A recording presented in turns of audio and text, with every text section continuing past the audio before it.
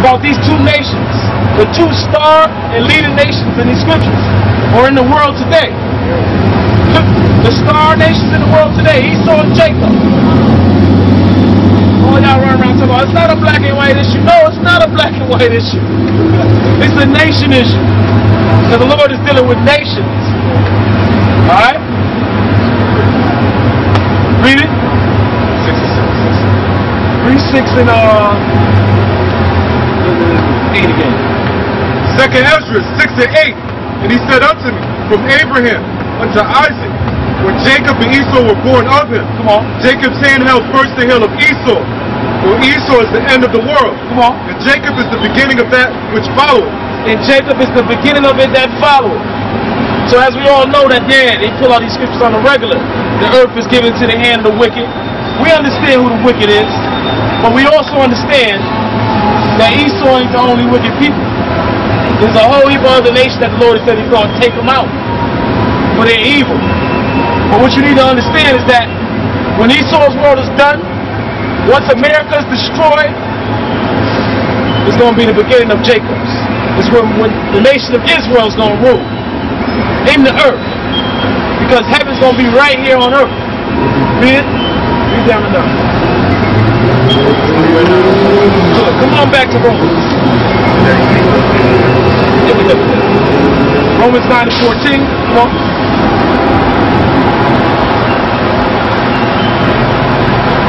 Romans 9 and 14. What shall we say then? Is there unrighteousness with the Most High?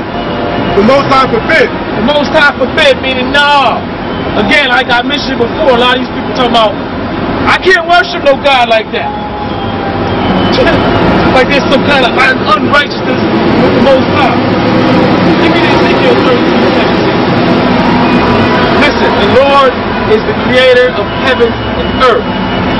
Ain't no way possible we're going to question the authority of the Most High.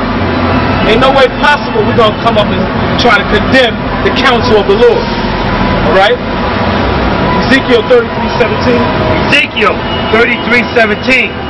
Yet the children of the people, yet the children of thy people say, the way of the Lord is not equal. That's what y'all saying today, man. It's not fair. That's not right. How you gonna believe in a God like that? Read it. Yet the children of thy people say, the way of the Lord is not equal. But as for them, their way is not equal. It's your way that's not equal. It's your way that's unbalanced. You want to be righteous when it's only feasible for you. That's unequal, man. That's an uneven balance. That's showing that you're into some type of deceit. Here it is, you want to question the Lord and his judgment.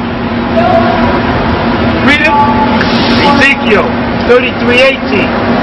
When the righteous turneth from his righteousness, committeth iniquity, he shall surely die thereby. For all you Israelites that was with the falling away, the 2,000 falling away, that didn't maintain it, now you see a few Israelites on YouTube, now you want to come back out like you've still been down? Nah, man.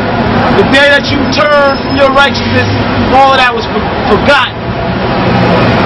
All of that was forgotten, man. You got to start all over again. You got to humble up, skip all that garbage that you learned.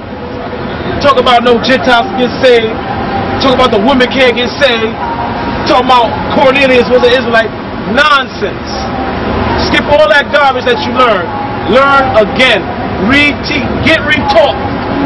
Because you learned the wrong way. Read it. Ezekiel 33:19. But if the wicked turn from his wickedness and do that which is lawful and right, he shall surely live thereby. He shall surely live thereby. So we're not going to, anybody that's inquiring of us, they might not see it right then and there, but they have the opportunity to come out of that wickedness. We're going to be patient with them and try to bring this word out in sincerity and in truth and make sure they get it. Alright? That's what we're going to do if the Lord will. If the Lord will. Understand that. So if the man is coming out of evil, then he has the opportunity to correct himself. Read that verse again. Ezekiel 33:19. But if the wicked turn from his wickedness and do that which is lawful, lawful and right, he shall live thereby. He shall live thereby, in the spirit of Christ. Because he turned from the evil ways. He said, hey, I'm not going to do that no more. I'm not going to be an adulterer or a liar or a fornicator or a thief. I'm leaving off them ways. Understand this, man. We gonna hold this Bible. We're gonna shoot down all the liars, all you so-called YouTube preachers running around talking about you got the truth. Y'all the only one that can teach you the 100% truth. You need to adhere to the scriptures, man. With that, shalom.